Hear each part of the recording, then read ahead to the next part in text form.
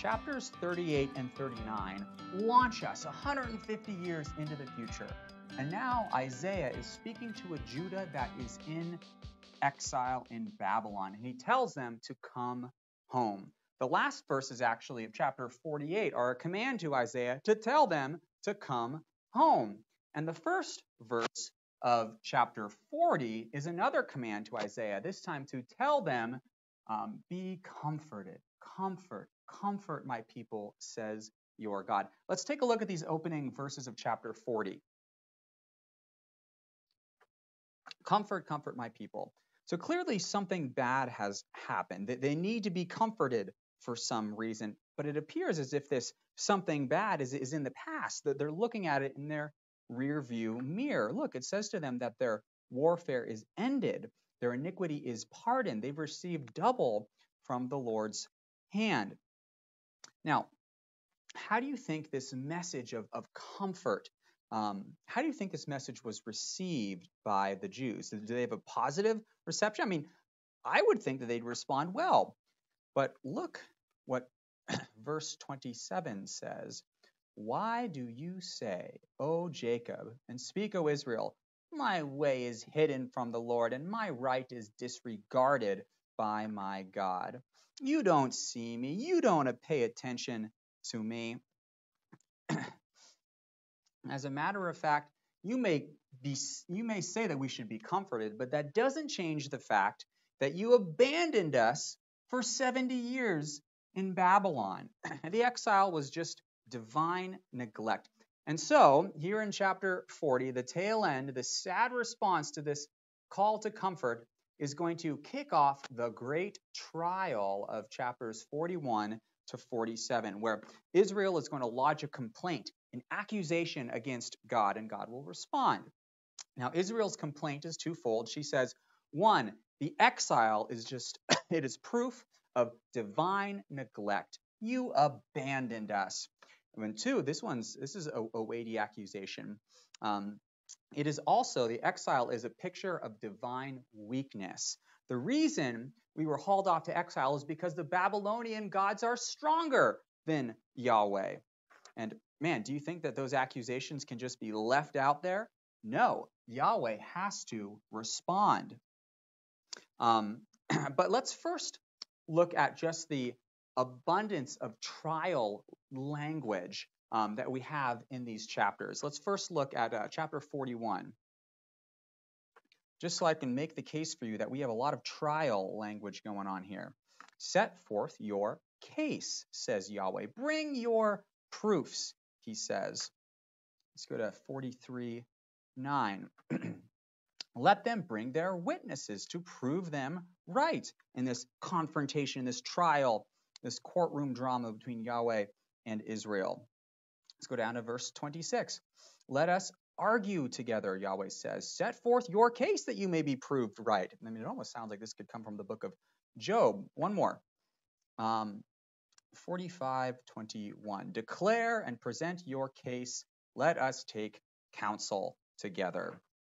So we have this courtroom drama between Israel accusing Yahweh and Yahweh responding. And this drama is going to take place in three cycles, three waves. And of course, each of these cycles has a very intricate pattern to it as well. And let's just take just a moment to look at how Isaiah has carefully structured and crafted this trial scene. Jumping over to our diagram, our charts here, where so we have the opening in chapter 40 and closing in 48, and then three cycles. And there's a couple panels in cycle 1 and 2, and then a chiasm in cycle 3. So the trial itself is going to kick off in A, and then you're always going to have a moment to talk about the servant. We'll talk about him later too, very important. And then he's going to talk about the new Exodus. They're being saved from Babylon. Second wave, we have a trial with Israel in A, then a trial with the nations in C, and in between the two is a salvation oracle, much like what we had here in the middle as well in segment B. And then he's going to talk about his kind of epic plans for the nations, for Babylon and for Persia. And then finally, the chiasm here in the last section talks about the nations in the outer section, and then Yahweh's announcement of Cyrus in the middle section, and then in the very center, another idol polemic. And we need to talk about why those are important. But let's move from all of that minutia, all of that detail, which I mainly present just so that you have a picture of how careful Isaiah is at crafting his book. Let's turn now to Yahweh's response to Israel's accusations of divine neglect and divine weakness. Yahweh says in response, first, the exile, it wasn't because I abandoned you. No, it is because of your sin and your covenant violation that you were hauled off to Babylon. That makes sense. That's the classic argument of the prophets. Argument number 2, Yahweh says that he will raise up Cyrus, king of Persia, who will both destroy Babylon and restore Israel to the land. Now, that second argument, it's a bit complicated. How does this respond to Israel's accusation of divine weakness? Well, we need to look at another chart to kind of wade into this complex argument of Yahweh's here. All right, I think it's the next one. Here we are, the great trial, and we have Israel's accusations and Yahweh's responses. So this response has several parts to it. First, he's going to say, his fundamental claim is that there is no one like me. You say that I'm weak and I'm weaker than the Babylonian gods? I'm telling you now, there is nobody like me. Beside me, there is no Savior. Is there a rock besides me? I know of no other. I am the Lord, there is no other. There is none besides me. I am the Lord, there is no other. The Cushites say, surely God is in you, and there is no other, no God besides him. So that point is made very strongly. And then by implication, of course, the idols of Babylon, they are not like me. They are not as powerful as I am. As a matter of fact, they are nothing. He speaks of the craftsmen building the idol, but their work, their idol, it is less than nothing. Their work is nothing. Their metal images are an empty wind. They're hevel, if you remember that word. The person who trusts in these idols, the Babylonians, they will be put to shame. They are nothing. They do not profit. They have no knowledge. They cannot move, and they certainly cannot save. You have to carry them. There's no way that they can carry you. And then he says next that it is only I who know the end of from the beginning. I am the God of all of history, calling generations from the beginning. Tell us what is to happen. Tell us the former things. Declare to us things to come. Who declared it from the beginning? Who among you can declare the former things and what will happen afterwards? Can your idol do it? Certainly not. And God's proof that he's the God of history, that he knows the end from the beginning, and that makes him unparalleled by all spiritual beings, is his proof is that he called Cyrus, king of Persia, by name 150 years before his birth to act as Israel's savior and Babylon's destroyer. He called up this one from the east, from the north. His name is Cyrus. He gives him the title of shepherd, interestingly. And interestingly, he stirred him up, this prey from the east. He brought him. He will make him prosper in his way. Only God can do that, and therefore he is not weaker than the Babylonian gods, their idols, which are less than nothing. But I want to return to God's first argument because it's a little bit more, it's deeper than it may at first appear. Now, the opening chapter of this trial, chapter 41, is going to apply an ancient title to Israel. It's going to call Israel my servant, a title which was first given to Abraham. But as a servant, what is Israel to do? What is Israel's role? How are they to serve Yahweh? Well, the answer to that is in the following chapter, chapter 42, where we have a description of the role and the mission of Yahweh's servant, Israel. Take a look at this. An important and powerful chapter.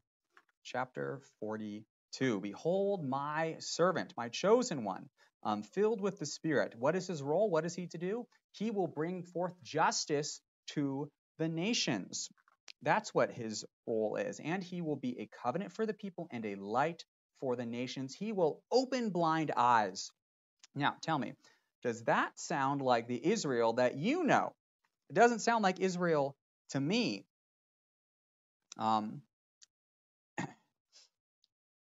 Because the same chapter, we scroll down to verse 19. Here we are. They're supposed to open blind eyes, right? Look at verse 19.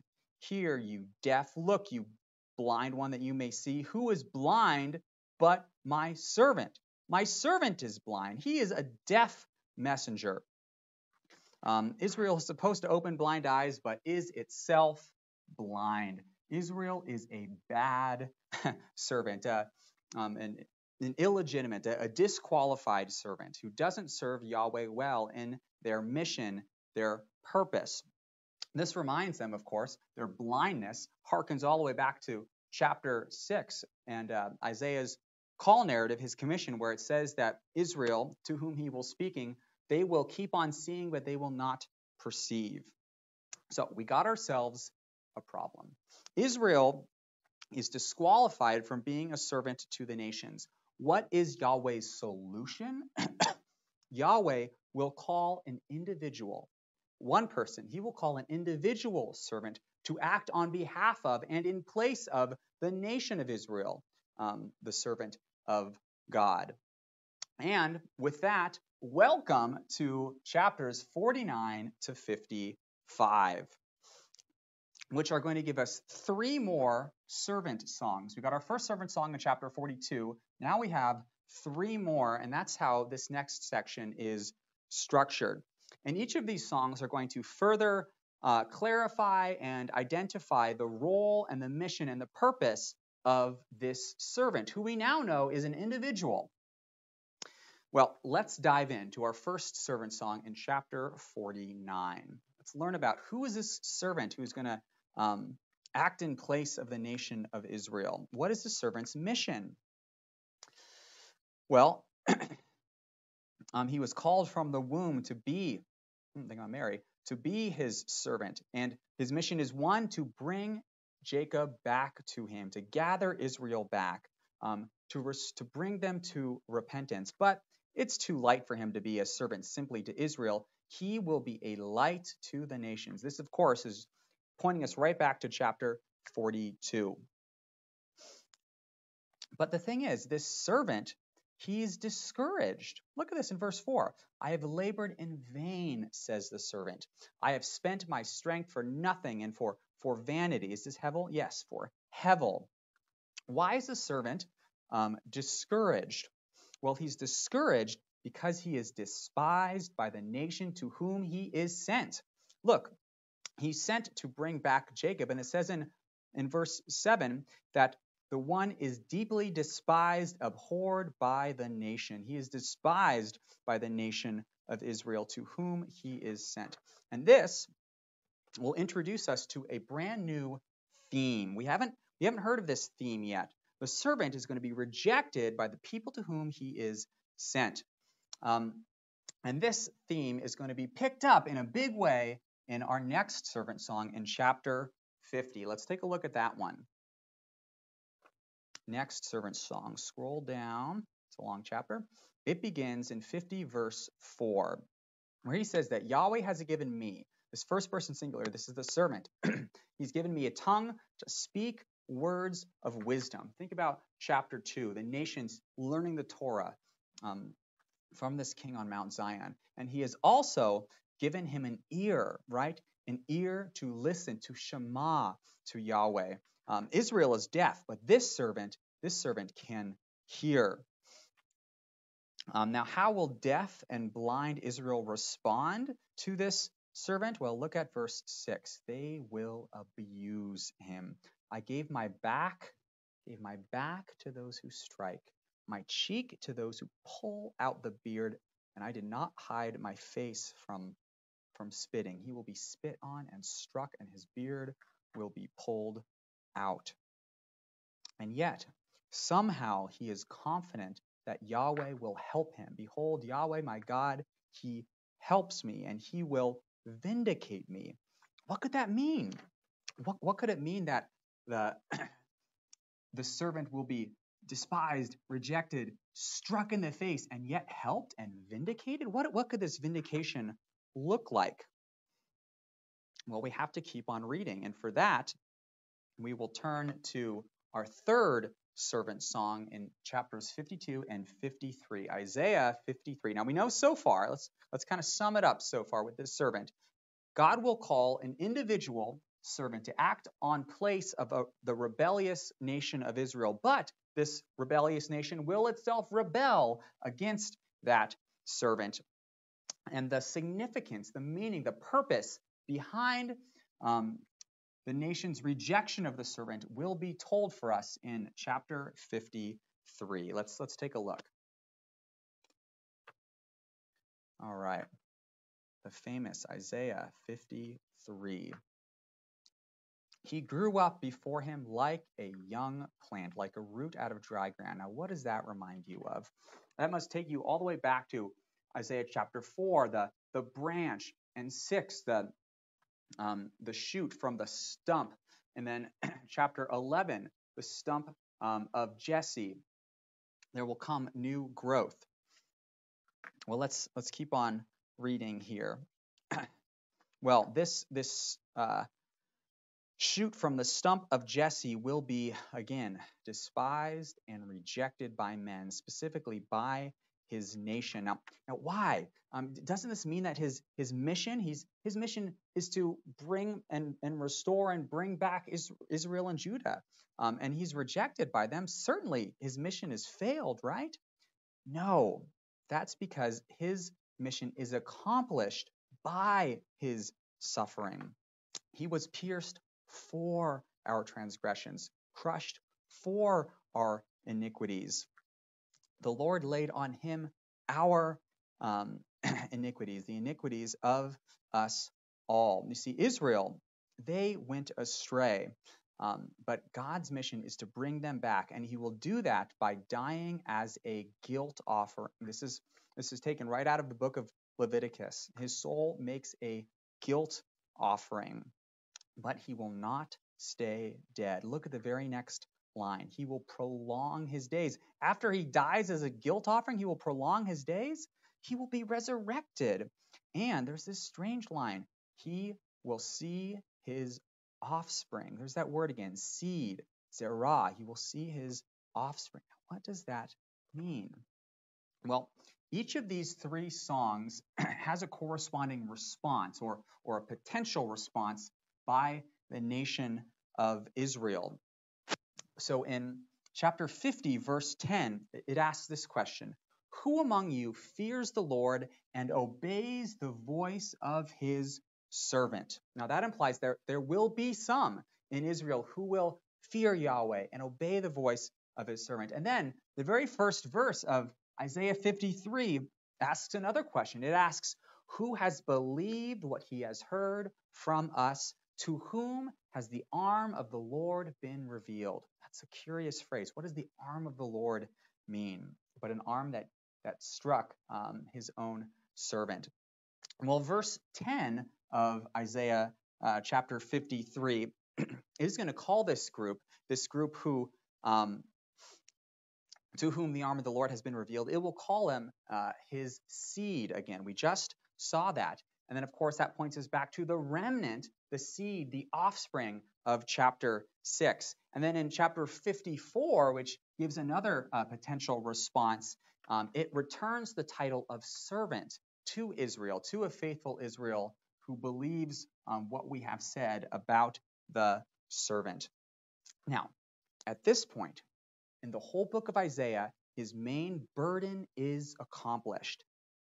How will God fulfill his covenant promise to Abraham and to David to be a light to the nations, despite the fact that Israel is rebellious and in exile?